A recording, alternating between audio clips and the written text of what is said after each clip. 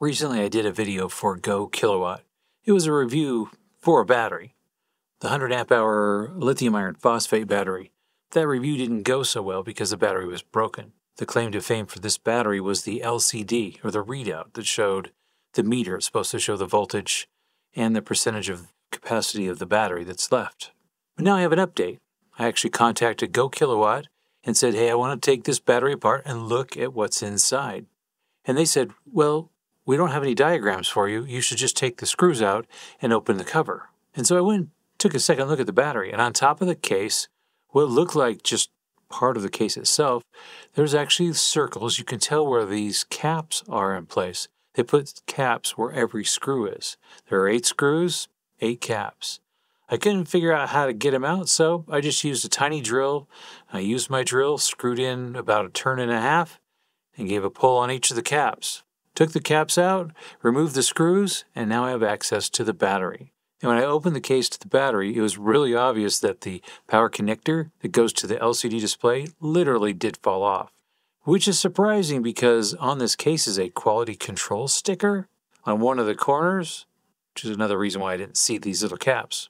Now the red power wire for this connector that goes into the LCD display, it's super short. So just by lifting up the case, you can see that there really isn't much room.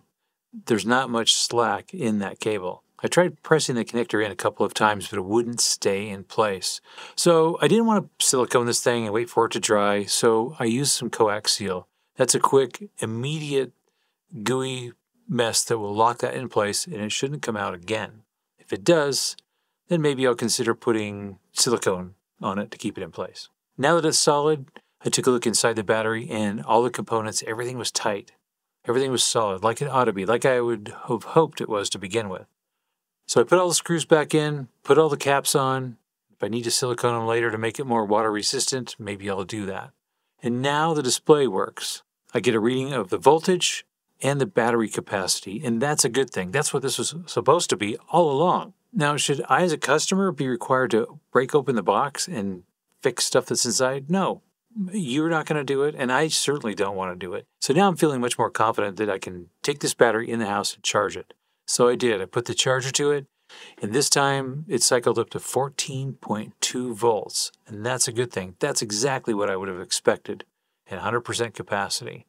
So Go Kilowatt, if you're watching this video, my recommendation is have quality control, add a longer wire, and do a little better quality control on that adapter. If that's going to be the selling point for a product like this, it needs to work for a customer like me. So I'd say for now, I give this battery a thumbs up like you should give this video a thumbs up. And of course, if you're new to the channel, consider subscribing.